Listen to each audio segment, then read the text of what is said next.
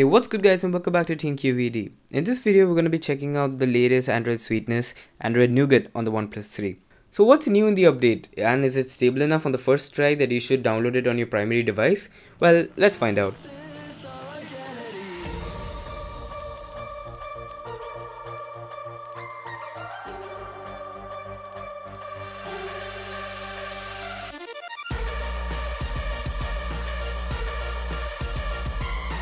Side note, I'll be calling the new version of Android 7 just because there's so much confusion on the pronunciation of the word nougat.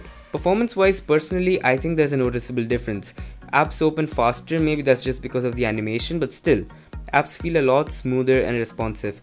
Boot up time is reduced, which you wouldn't expect after a major Android update, and especially with Android, that's never the case, but fortunately this is the case this time. So overall, Android 7 makes your phone a tad bit more responsive, but it's definitely worth appreciating. Aesthetically, the new OS brings quite a few changes. For starters, the notification panel is redesigned. The first pull from the top brings you to your most important notifications and also to the most important toggles that you might need, like Wi-Fi, Bluetooth, NFC, etc. The second pull brings all the quick setting toggles, and just like always, you can rearrange them however you want. The notifications are redesigned as well. They are now these flat and minimalistic cards that go along with the theme of your device. Speaking of theme, there's a new night mode or night theme in the operating system.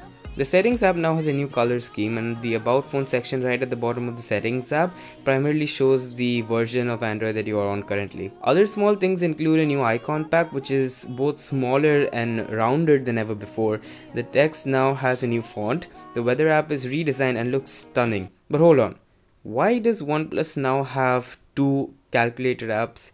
This is OnePlus being very Samsung-like. Major Android updates usually come with new features. This time the major new feature is the introduction of split screen apps. Split screen apps will be nothing new to Samsung Galaxy Note users, but it's absolutely important for a bigger screen phone like the OnePlus 3 3T. And I'm glad that it's now included in the stock version of the operating system. As the name suggests, split screen app lets you simultaneously run two apps at once by virtually splitting your screen. Now, you can choose the height of each app and resize them accordingly, and the best part is that they work in landscape mode as well.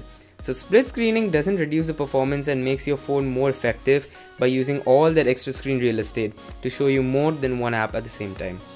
OnePlus has done a lot of hard work in getting the new operating system out before 2017, and a huge shout out to them for that. Carl P tweeted that the research and development team didn't take a day off to enjoy the new year, but worked hard to roll out the new operating system all over the world.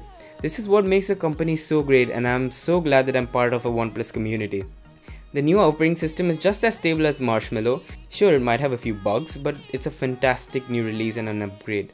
If I were you, I would download the software update as soon as possible.